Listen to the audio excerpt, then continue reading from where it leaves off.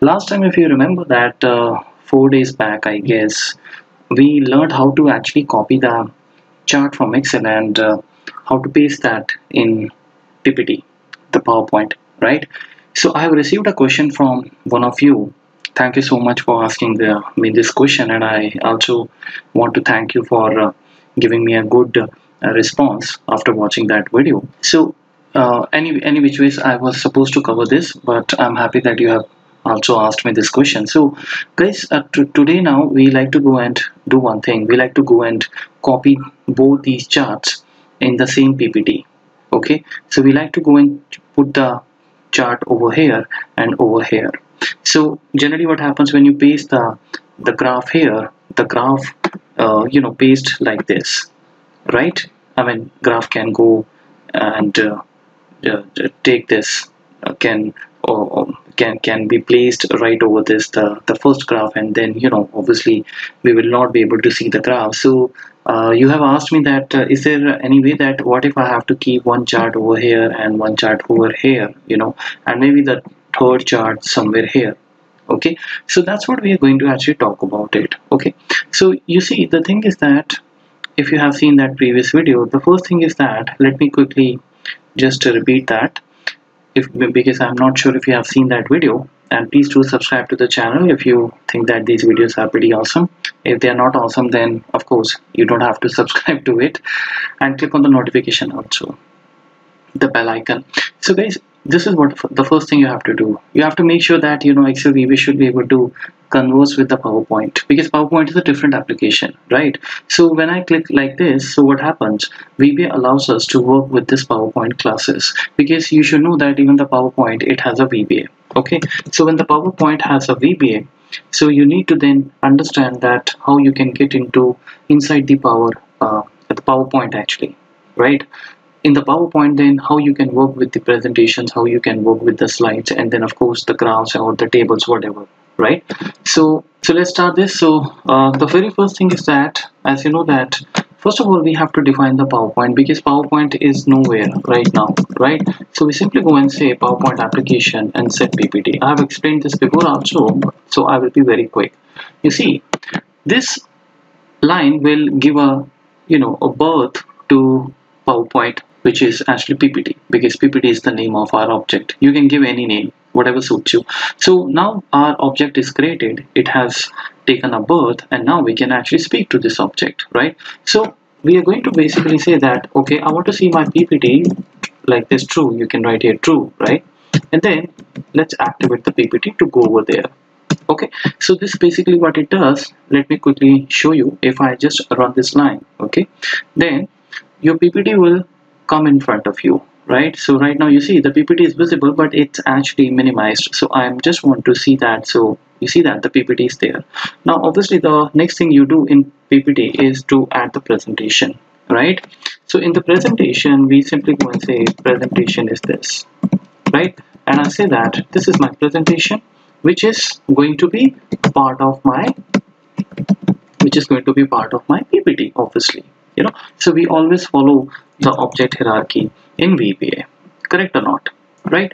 Once the presentation is there, so I'm just going to run this. See what happens, you will have a presentation, because you cannot go and add any slide if you don't have a presentation. Now you can see in the background, right? So we have a presentation, see that, right? And then the next thing which we want to do is we basically want to add a slide. So since we have to add one slide, so I'll just give it a name called P slide as PowerPoint slide.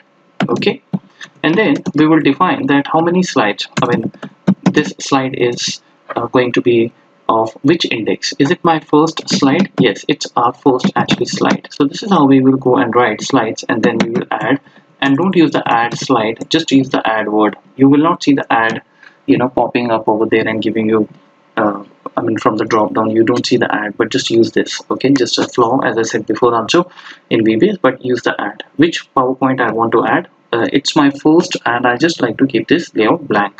Okay, there are so many layouts, so you can use whatever you want, right? Now after this, the slide is going to be created, and that's where we want to go and paste both the charts, right? So this is the slide created. Now you know that in our actually the Excel workbook, there are two charts. One is the chart 1 and the chart 2. Okay, so we will quickly go and define these charts. So let's say I say that, so my CST1 as chart object. Okay, chart object is a class, and then CST2 as another chart object class. Okay, so how do we define the charts? Because we are working in the existing charts. So when you're working with the existing charts, so this is what you have to say. Since this is only one sheet, so I can use the active sheet. Otherwise, please use the sheet name properly.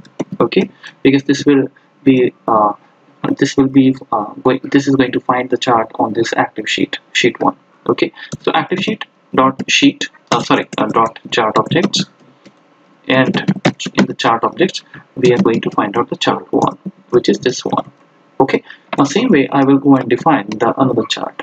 Okay, so what I'm going to do, I'm just going to use the colon and I will define the chart here. I'm just trying to save the space, so you can define this in every, you can give the values to these objects in a single line also, provided you should have a the colon. Now this should not be a problem. So I'm just going to actually copy this chart, and then where I want to copy this chart, where I want to paste this, well, obviously you have a P slide, right? So we will simply go and use here shapes, and then we'll say that we want to paste special, and then you can use whatever you want. See, all these are different the ways: PNG, RTF, and then GIF, and then bitmap. Okay, so I'm just going to use the bitmap. Okay, so on this slide, the P slide, what is your P slide, by the way? P slide is the first slide. You have already defined it, right?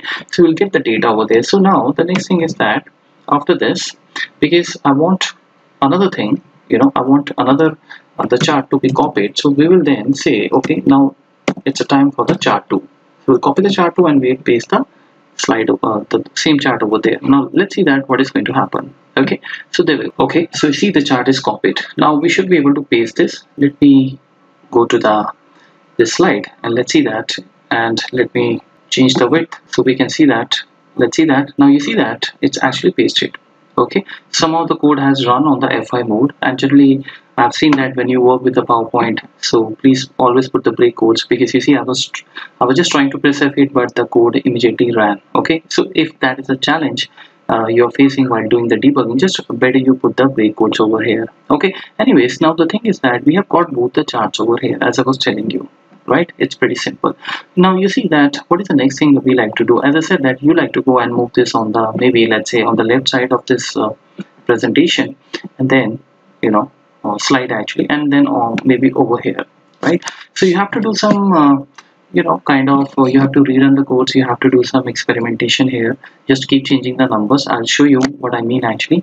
So let's say you have here the charts, right, like this.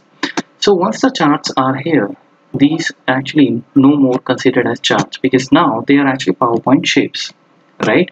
So we have two shapes here, right? So what we are going to do, we are going to define these two shapes over here, right, so that we can go and put them wherever we want.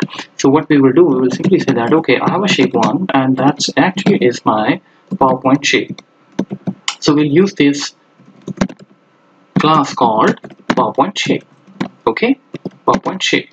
So once you're done with this, you have to define that what exactly is a shape 1, isn't it? So we go and give the value to the shape. Now what is a shape? Shape 1, what is it? Well, it can be any chart, right, which you have copied from there, right? So in this case now, what we will say that there are two shapes. So one is shape 1 and the second is shape 2. So we'll use the index. So shape is actually a part of this slide, isn't it? Because if you don't have a slide, you can't paste the shapes over there. Again, the object hierarchy we are following. Like in Excel, we have workbook and then sheets, and then on sheets you have tables, different ranges. So right. So we have a P slide here, P slide, right? And then what we will do after this P slide, once you have said that, okay, this is our slide, we'll say that shapes, and in the shape I'll give the number. So first shape will be considered as now shape 1. Okay, and same thing you will actually do for shape number 2. Okay, right? Now sometimes students say that it's very actually difficult, this type of automation. It's not difficult if you follow the proper hierarchy, if you go by the logic. Now tell me one thing, let me ask you. So when you're defining the shape, if I give you an let's say objective type question, and I mentioned there that, are you going to define the shape by using the presentation or by using the PowerPoint or by using the slide? Your answer should be slide, obviously, right? Follow the hierarchy, right? So first it is a PowerPoint, then there is a presentation, and then after the presentation there are slides, and after the slides there are shapes, and that's what we are doing here, right? So the first thing is that we will say that, okay, I want to actually take this on the top, and from the top I like to keep the distance as, for example, 0. So that means it is going to touch the top, the corner of this the slide. Same, we want to do this for this, for the shape 2 also. So if I rerun this, then we should see that these items should go like this on the top, right? Because we are not keeping any distance. And so maybe just to see, if I increase the distance, let's say I just like to keep this as maybe 230. Okay, let's see that. So if I close this and I rerun the program, let me put the break code here. Let's run the code.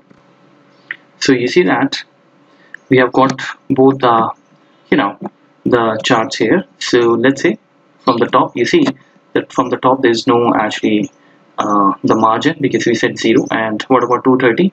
Yeah, so 230 comes over here, right? So now the ball is in your code. Just play with this, okay, the way you want.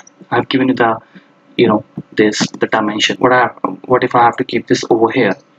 So now I want to actually move this on the left side, right? So we'll say shape 2 and the left, and let's say I want to just go and paste this exactly on the left side of the slide. So I just go and say dot left, and then let's say this, I'll keep this at 300. Okay, let me rerun this. Remember, there are one is shape 1 and shape 2. So when I go and say left to 0, I run this, you see that it has gone on the left side, because now there's no distance from the left.